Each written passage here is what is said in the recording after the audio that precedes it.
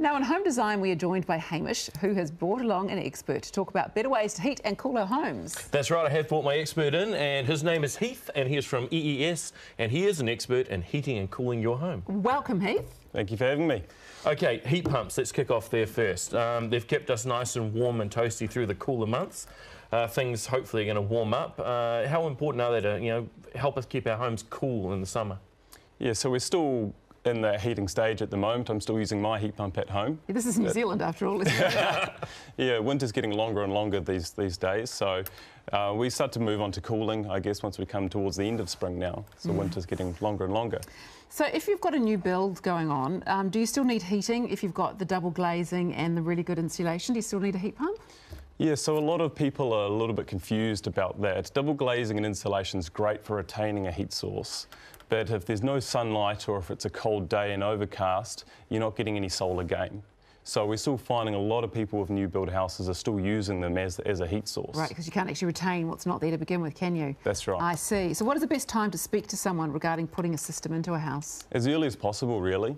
Yeah, houses are getting bigger and bigger these days in two-storey houses. It's very hard to do it after the jib board's gone up. Yeah, and that's when yes, something's wrong here, I'm cold. Yeah. Okay, on that, ducted systems, tell me a little bit about those, how they work. So ducted systems are a modern-day version of your old classic gas central heating.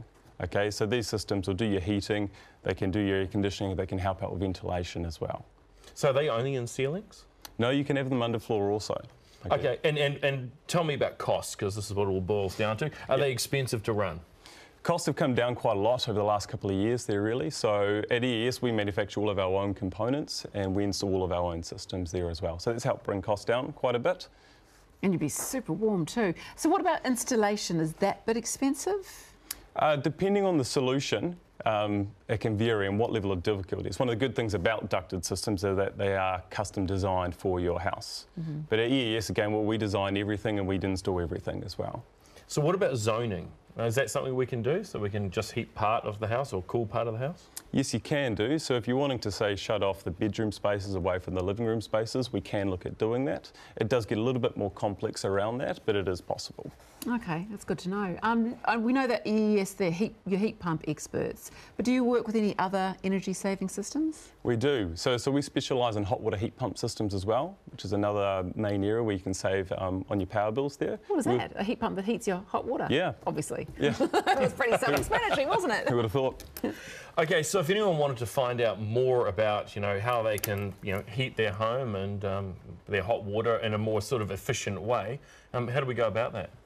So the best thing to do would be to contact one of us and get one of our experts out to come in and have a look at the house. We do a full assessment and find out what's the best way to either heat, cool, save energy, and we can assess your hot water there as well.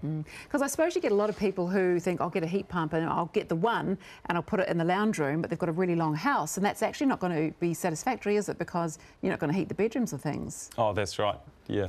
So that's why we come in to assess the needs and what you're trying to achieve there, and whether it's just one heat pump in the living space or whether you possibly need something else in that master bedroom, or potentially looking at the ducted system solution. Still, a lot of people aren't fully aware of what options there are available. Yeah. There's quite a lot of different heat pump solutions that are out there, so that's where we come through and we...